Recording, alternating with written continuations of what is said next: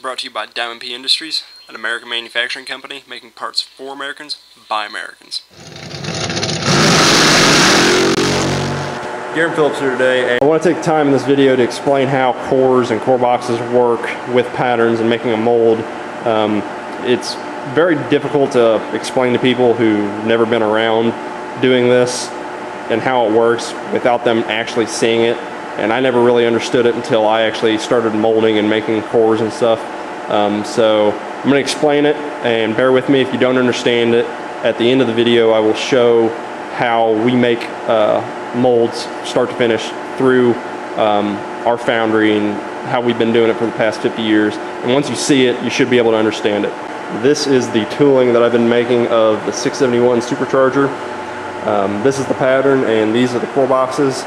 And how this works is this box will be filled with sand, and that box will be filled with sand, and then the two pieces of sand will be glued together. And then when we make the mold from the pattern, the sand that we made from the core boxes will be set inside of the mold, and then the mold will be closed, and we'll pour the metal. Once this part has been cast and we knock it out of the mold, the sand that was made in the core boxes will still be stuck inside of the casting. And what we'll do is take the casting and put it on a machine, and the machine will vibrate and break the sand up. So we just knock the core out of the part, and this is called the knockout. And then we'll be left with a casting that has been hollowed out, so it saves a lot of machine time and a lot of extra material that we don't have to cut away, and reduces the overall cost of the casting. And for the core prints, how these work is that when we make this and it's sat into the mold, these faces, and there's also faces on the other side, but I can't show them to you because it's sitting on a table and it's really heavy. These faces will hold the core in place from the top and bottom. So this face and this face are perfectly the same. There's no tolerances in between each other. There is a tolerance between this face and this face. I think I made it about 60 thousandths, or 0.060.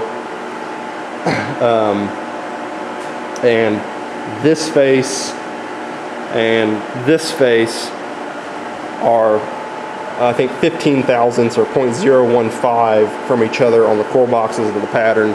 That way when the molder sits the core down into the mold, he has a little bit of tolerance just in case he doesn't sit it quite right and you don't want him to knock sand. I also want to take the time to explain how a core, a loose piece in a core works. When this is filled with sand, as you can see on these loose pieces, this is actually a negative draft.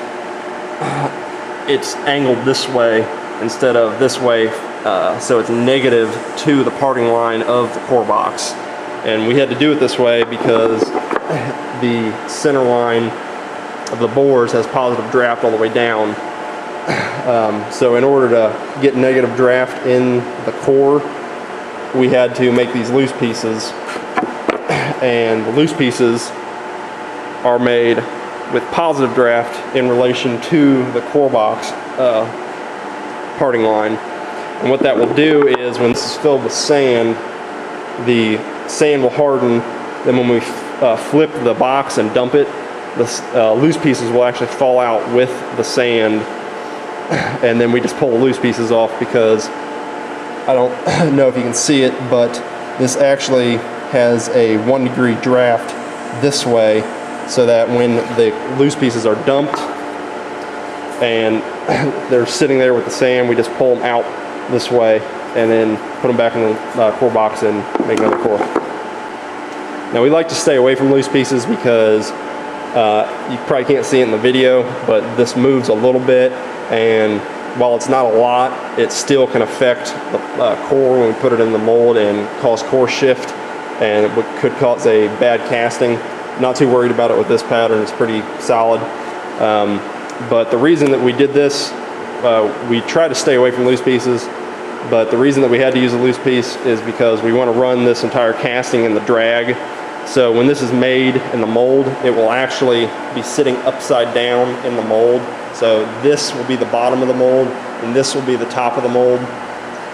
And the reason that is because when with aluminum, when you cast it, all the porosity and the oxides and all the bad stuff will float to the top of the mold. And the only other way that we could have avoided loose pieces is if we split the parting line through the center of the part. So half of it will be sitting on the drag, and the other half will be sitting on the cope, which is the top side of the mold. And by doing it that way, we could have avoided the loose pieces and not had all this right here. This would have all been perfectly round, but you'd have a bad side of the casting with a lot of porosity and oxide, and it also is hard to polish aluminum when you have a lot of porosity in it. So it's always common practice to make a part in the drag if you want to polish it or have a really good casting. Alright, now it's time to make some cores. Taking the core boxes up to our air set station. The sand that we are using is a silica-based sand that we add a chemical agent to, and it sets over time when air is in contact with it. It takes about 10 minutes per core, but the plus side of this chemical is it's extremely easy to knock out.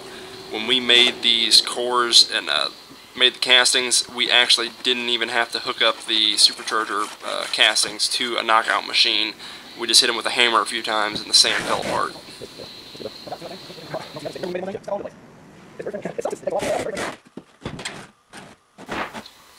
And here you can see the loose pieces I was talking about being dumped out of the core box and pulled apart.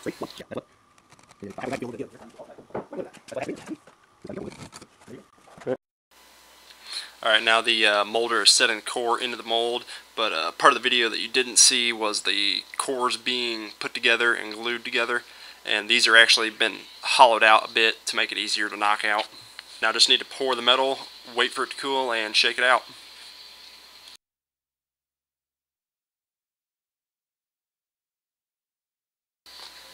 The black that is on the casting is just green sand. It'll be cleaned off when it's ground and shot blast, but you can see the core sitting inside of the casting, and I actually didn't get the video knocking out the core, but all we did was take a hammer and hit it a few times. But that's how a core works. So if you like seeing how things are made, subscribe to my YouTube channel. I'll be making a lot more videos. If you want to help me make more videos, you can visit our website at diamondp.com. And if you want to show your support for an American manufacturing company, you can like us on Facebook. Just search Diamond P or Diamond P Racing.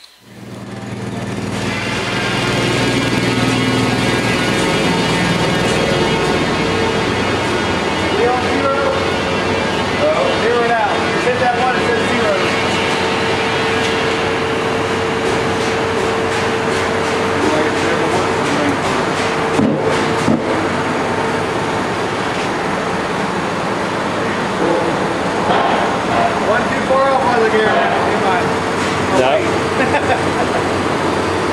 So you even use a hammer? Yeah, I just use a little hammer.